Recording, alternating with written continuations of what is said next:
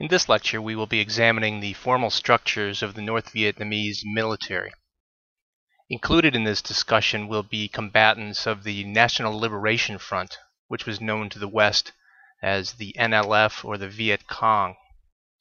The Vietnamese communists built in relatively rapid fashion a formidable fighting force that essentially won a war of attrition against a much more powerful and well-armed U.S. military. As you can see on this slide, the names used by the armed forces of North Vietnam changed over time. During the First Indochina War, the military forces of the Vietnamese communists underwent a number of restructuring and reformulation phases. The permanent name of the North Vietnamese military, the People's Army of Vietnam, emerged during the war with the French. The PAVN was a unified military system composed of 4 branches during the Vietnam War. In the 1990s, a branch known as the Vietnam Marine Police was added. This is akin to the U.S. Coast Guard. One advantage to this single command structure was the reduction of inter-service rivalries, which was a problem that plagued the United States in the Vietnam War. That being said, the healthier aspects of competition between branches get muddled under a unified and stratified command structure. The Vietnam Border Defense Force, as the name implies, has traditionally been responsible for maintaining the integrity of the country's borders. The original name of the branch, when created in 1959, was the People's Armed Police, and the current name, which you can see on this screen, was adopted in 1979. I think of this branch as perhaps the equivalent of the American Homeland Security Agency, only with greater use of heavier weapons. North Vietnam sent pilots to China and the USSR in the late 1950s and early 1960s to train on modern jets. However, the formal use of air power in combat by the North Vietnamese did not occur until 1964.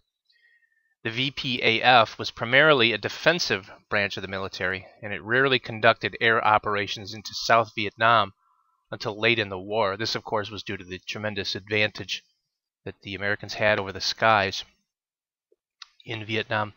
The image on this slide is from 1967, and it depicts North Vietnamese pilots in front of a Soviet-built MiG-17. The North Vietnamese Vietnam People's Air Force recorded its first kills of U.S. aircraft in 1965. Initially, the North Vietnamese relied heavily on the MiG-17, but later the MiG-21, which you see here, became the most numerous jet fighter in the VPAF. Aircraft losses for the North Vietnamese are tricky to analyze. North Vietnam lost approximately 200 fighters in the war with the United States. The U.S. lost over 4,000 aircraft, not counting helicopters. However, American losses to MiG-17s and MiG-21s constituted a very small fraction of fighter and bomber losses in the Vietnam War. The greatest number of American aircraft downed during the Vietnam War were as a result of the North Vietnamese air defense system. This was an integrated network of anti-aircraft guns and surface-to-air missiles, along with, again, the jet fighters. By 1968, the North Vietnamese air defense system was perhaps the most sophisticated in the world, and many of their weapons were radar-guided.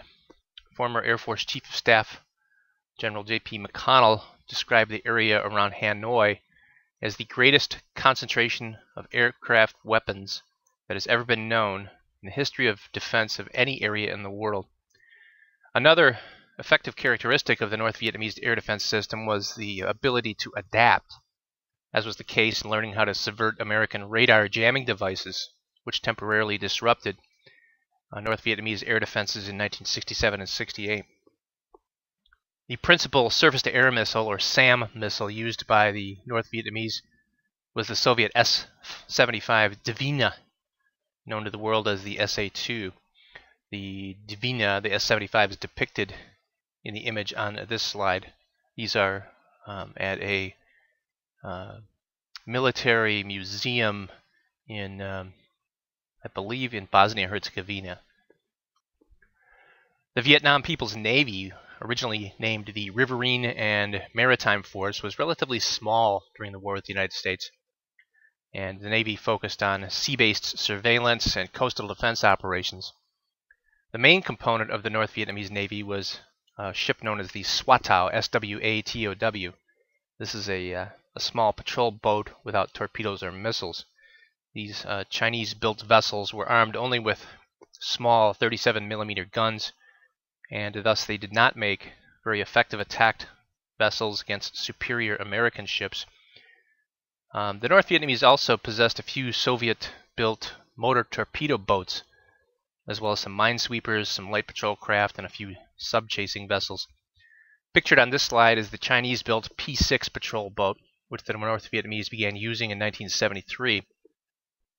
Prior to this, the North Vietnamese used a smaller P-4 patrol boat. The principal reason for the North Vietnamese Navy was logistical. American air surveillance meant that few vessels could travel to North Vietnam without being spotted and attacked by American aircraft and American destroyers. The mainstay of Vietnamese communist military power was the ground forces. During the American phase of the war, Westerners referred to ground forces from North Vietnam as the North Vietnamese Army, or NVA.